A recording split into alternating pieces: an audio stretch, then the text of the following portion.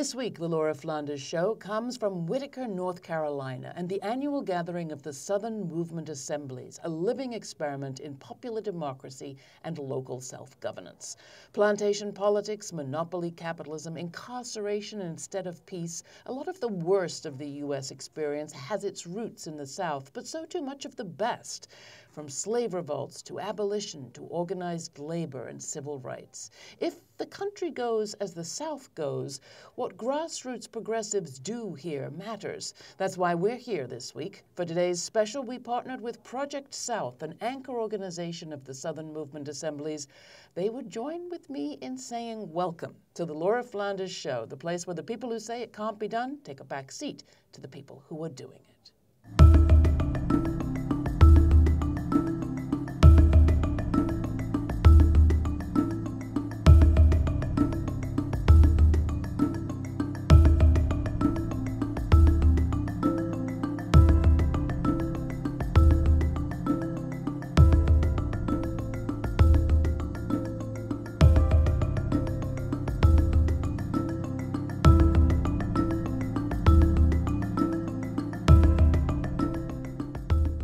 This week, from the U.S. South, the birthplace of so much of our economics and governance system in the United States, could the alternatives to those systems be emerging? It's just possible. This week, we come to you from Whitaker, North Carolina, in a special co-production with Project South, an anchor organization of the Southern Movement Assemblies. And I'm joined by LaDie Mansfield. LaDie, you want to introduce yourself? All right, thanks, Laura.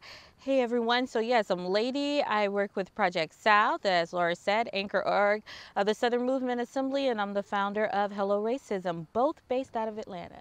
Well, you know, it's so great to be here because if you look at so much of the image of the South, we hear about the disparities, the displacement, the dispossession, really, of the people. And yet at the same time, I've always said that the organizing that's happening here has lessons to teach the country and the world, and especially right now with the Southern Movement Assembly that is happening all around us. Do you want to tell people a little bit about what the Southern Movement Assembly is and why it is significant? The Southern Movement Assembly is a practice of organizing tools and tactics that has historically come out of the South, from people in the South. So the Southern Movement Assembly was born out of the U.S. Social Forum, which I know you were. We were there. A part of that was in Atlanta, Georgia in 2007. And so after that, or during that time, there were a lot of folks that were from the South at the U.S. Social Forum that realized that it was critical to really look at a movement formation that would bring the South, all of the Southern states together, and that got even broader by looking at global South. So not just the U.S. South as we know it, but what does it mean to also look at the Caribbeans and say, what does organizing look like from that? So the Southern Movement Assembly is a collection of different folks and organizations from across the South. That's 13 states, includes Mexico, Cuba, and Puerto Rico. And this has been going on for years now. We're at SMA 7 years of work. Maybe you could do us the favor of giving us some sense of who it is we're going to be hearing from in the show, who we're going to be interviewing. So we're going to be hearing from several people that have been a part of the SMA process, that's been a part of designing it and making it happen, that are on the front lines of their issues. So we're going to hear things around environmental issues, the labor movement, climate justice, and what's going on right now around that. We're going to hear about political education and the amazing political education that's offered as a tool and resource throughout the South. And we're going to hear about the global movement work. So how are we connecting here from North Carolina to the Congo?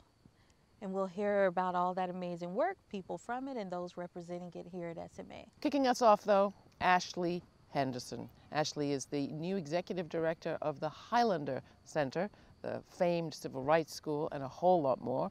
Here's Ashley. Highlander talks about itself as being a catalyst for movement, but not movement, right? And so I've spent like the last year really deeply listening to people. That's what Highlander does really well, is we bring people together to deeply listen and then come up with what we should be doing based on that listening, that new knowledge that we've learned through listening. And so I think what Highlander has been able to do consistently for 85 years is get people in a room that would naturally be in a room together probably, and get them to listen to each other for real. And then based on the knowledge that they've got, not just be smarter people, right? That's not what popular education is. But it's become smarter people to build new knowledge to transform your material conditions, right? And I think that we've seen the impact of that across front lines. We've always pushed, Highlanders always pushed social movements in the South and across the world to really think about what's transformative and not just what we'll concede to and reform. And I think that's what the Assembly creates space for people to envision. How we're doing that right now is through building social solidarity economies. There's a whole plank of the Southern People's Initiative that came from previous assemblies around economy. We're doing movement accompaniment and support. Southern Movement Assembly is perfect for that work, right? It literally is grassroots folks coming together to figure out how they can work together to solve the problems in their communities that are plaguing them and build alternatives so that they never have to experience those harms again.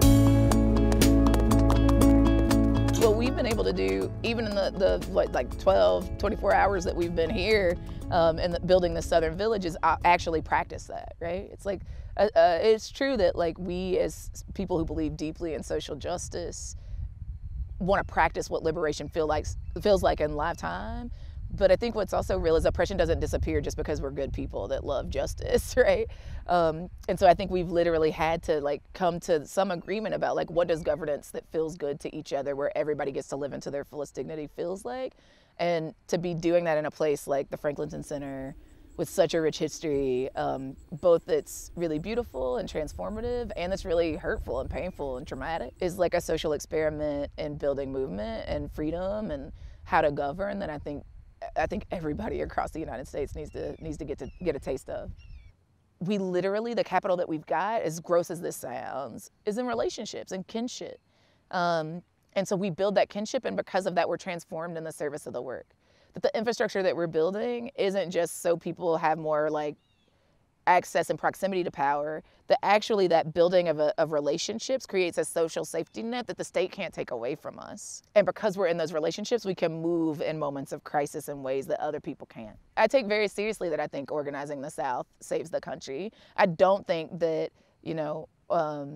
as goes the South, so goes the nation is an opinion. I think it's a fundamental fact. I think that many of us, especially in this sort of assembly process, feel really excited about sharing the lessons that we're learning with folks so they can experiment with building the participatory democracy that we've been experimenting with for a really long time. The Southern Movement Assembly is comprised of 35 or more organizations from across the U.S. South. There's the Greater Assembly, the General Assembly body, and then there's the Governance Council, right? And the Governance Council is sort of a decision-making body for coordinating efforts of the General Assembly. And typically, for the Southern Movement Assembly, we have an annual meeting. We've had 6 years of 7 gatherings. This is the 7th gathering. We're at Bricks here in Whitaker, North Carolina. And a part of the structure allows us to pull in folks from the General Assembly along 7 to 8 front lines. And according to those front lines, folks facilitate conversations about those front lines, prompting questions about what's the landscape, what are folks dealing with in terms of oppression and suppression. And then we look at actionable agendas or create strategic plans to combat those oppressive agendas. So when we typically arrive at our site, we converge on that site, all of our groups, those front lines from across the region. And then we begin to, based on the agenda that we've established leading in, work that agenda throughout the weekend, right? And so typically we have a morning session where it's skill building sessions for all of Assembly members, right? Sharpening our skills, picking up new tools and best practices. Then we move into the frontline assemblies where it's more issue-based along the lines of climate change, democracy, people's democracy, workers' rights, etc.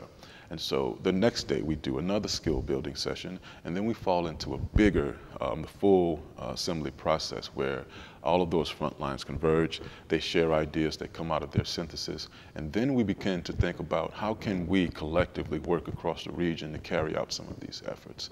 And so from the General Assembly process, we synthesize all of that information, the synthesis team, and then we meet the following day to break down and unpack all of the rich information that we've gathered.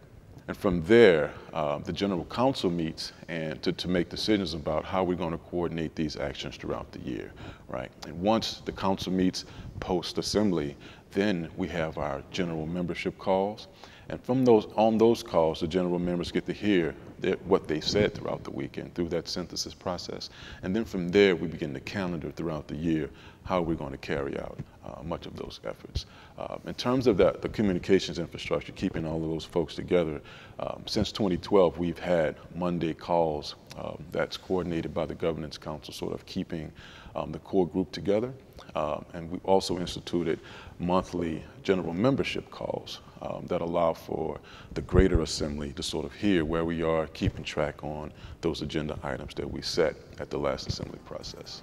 I said the bread ain't gonna rise unless you put it in the oven. It's the civil rap move. I hope it reaches to my cousin. Said I'm talking to my sister.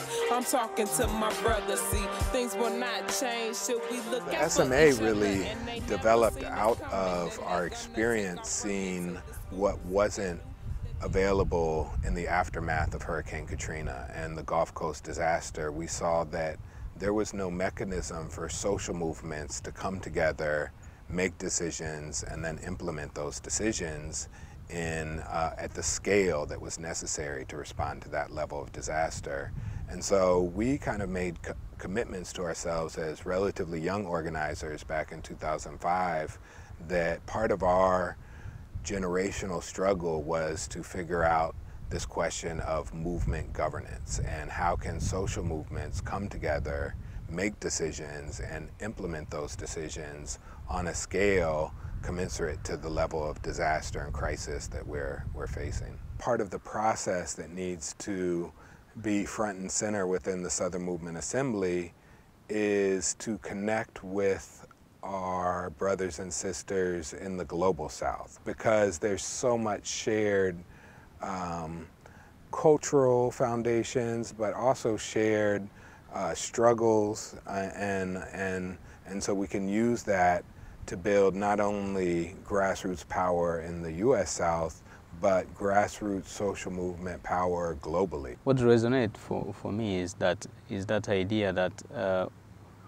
we can no longer wait until the state come and do everything for us. You know, we must be able to build a civil society which is proactive and which can find solution for our own problem in our own environment. In Lucha movement, we don't have any single leader. We have a core team which is kind of playing a strategic role on the movement, but the leadership is like a flat leadership.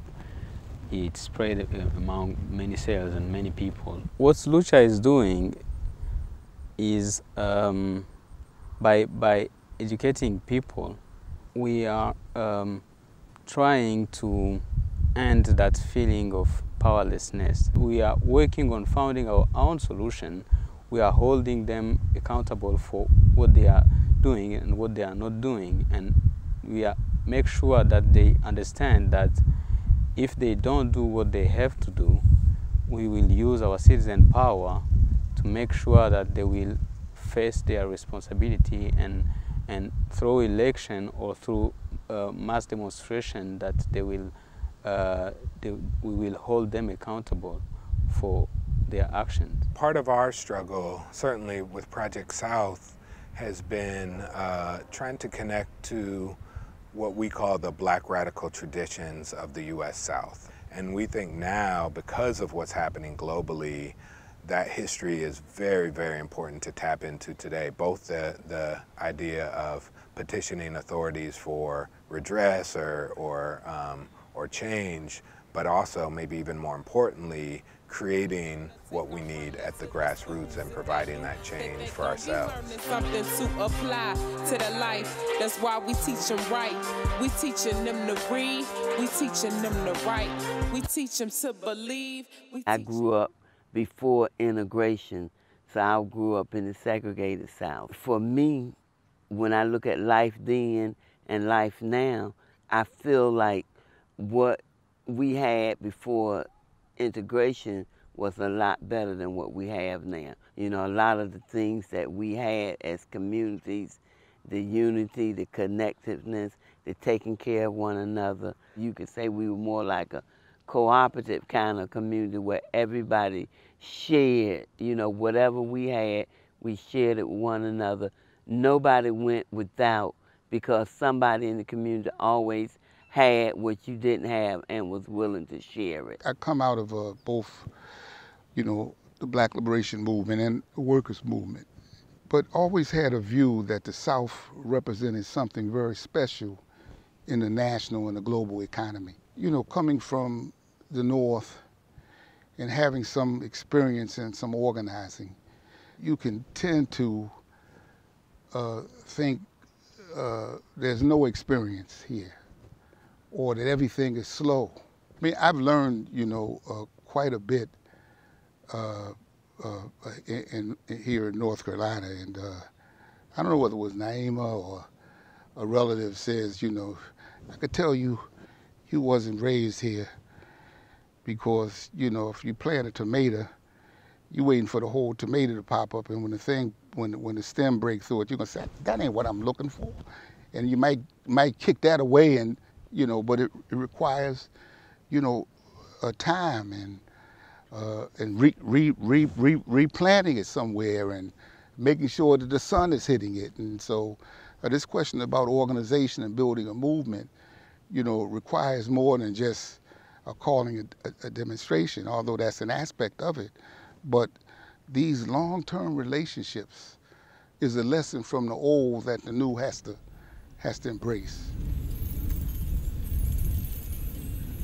Our focus was to build organization at the workplace based on what we call the centrality of black workers. Organizations fighting around issues individually don't constitute the power, you know, the social movement power that's needed, you know. I think that there needs to be a greater understanding of the role of the South in the U.S. in the global economy. We need a Southern Workers Congress, for example, so we can come together, you know, as workers in the South and working class communities in the South, and to begin to talk about how we're going to organize labor in here, and what demands in the South we're going to try to place on capital. The Southern Movement Assembly is moving in the direction of what we need. Let me establish that. I work with the most impacted communities. It's where we call it the dumping grounds. In eastern North Carolina, it's really the dumping grounds for the state of North Carolina. It's whatever white people don't want in their backyards, we find it in our communities. We believe that people is our greatest resource. That's who we need to be protecting. And nobody should be forced to live in the conditions that we're finding. What we need in the environmental justice movement is for people outside of the, you know, the impacted areas to become more aware and informed about what is happening in these small areas, in particular in the rural areas of America. Naima and I, we talk about this, you know, constantly. You know, we can be pulled in to a struggle, and we have not yet defined what we want. It's not what we don't want, what we want. You understand? We know we don't want to live like hell, but we are saying we want to live with dignity, but we're not defining the terms of dignity is. And so sometimes, you know, our appeal, you know, is for others to care about us. But these relationships, we have to constantly analyze, you know, or what impact do these feelings, do these relationships really have on changing our situation.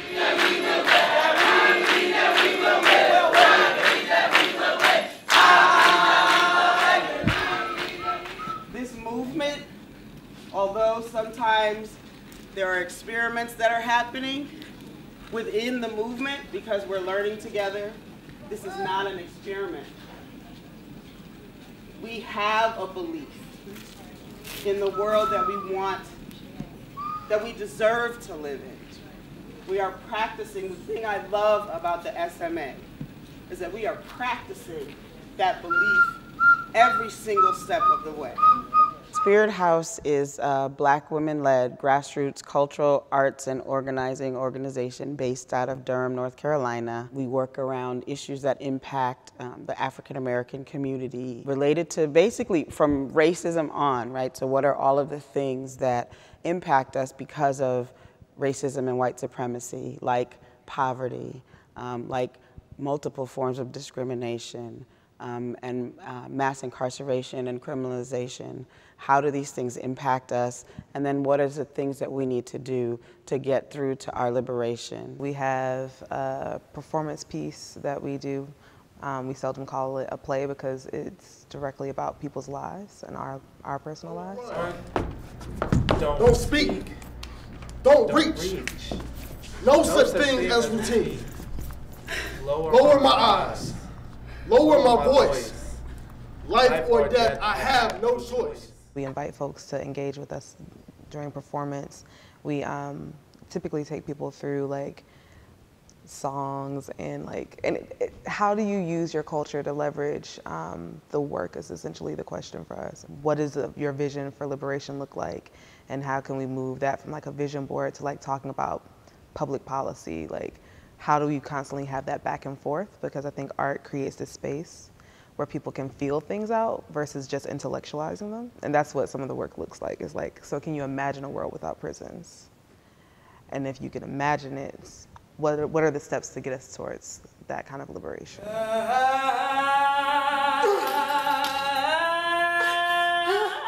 There's a certain way Southern folks have moved. Traditionally, when it comes to oppression, there's been this tradition that just feels sometimes intrinsically different from how I've seen other organizing spaces move. When the South is like the bed of not getting enough resources, where you can do an action but you might get followed home and they still burn crosses and all of this other stuff, you have to take into account how the South moves, and so we move in a very particular kind of way. And so like honoring and lifting that kind of culture about like, first we're gonna share a meal, first I'm gonna get to know you, first we're gonna build some accountability with each other before I can actually trust that we can move any kind of real work. What we understand as SMA is that this is where the real Southern work is happening, and that this is where the real movement is if we find a way to bring people together. This process is a process of building on the years before, in addition to welcoming, and that is Southern, to welcoming new people in with open arms and saying, you're home, you're welcome. And I believe that it's a model, I know that it's a model for movement across the country, and folks forget to acknowledge that so many movements did start in the South. Something that's really unique about this particular scenario of this SMA, about being here at the Frank Clinton Center at Bricks, is that, yeah, this was one of the worst plantations in North Carolina. It's where folks were brought to be broken. There's cotton fields literally on both sides. Some people have never even seen like cotton when it's like in its raw format, right? And it's a visceral thing for some people who are like watching little kids run in cotton fields, like just full of joy. And so what does it mean to like recode some of the things that are in some of our DNA around like how harmful a place like this could be? And so to gather folks who are having conversations around what does it mean to build a mutual aid liberation center, how do we abolish prisons, what does it mean to have clean drinking water in some of our locations, what does it mean to have clean air, and also be in a place like this, where for the folks who were enslaved here, that kind of vision, that kind of image of like kids running carefree through cotton fields probably was never a possibility. And I think it's really important to be here in a place like this because we get to use that lesson.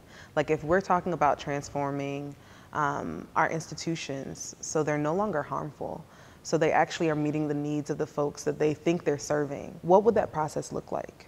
And I think for folks who are movement-minded who are here, who've gathered up trying to figure out how to build their own institutions, this is a really great lesson. Half of the work for us is like actually telling this really beautiful, brilliant story of our win.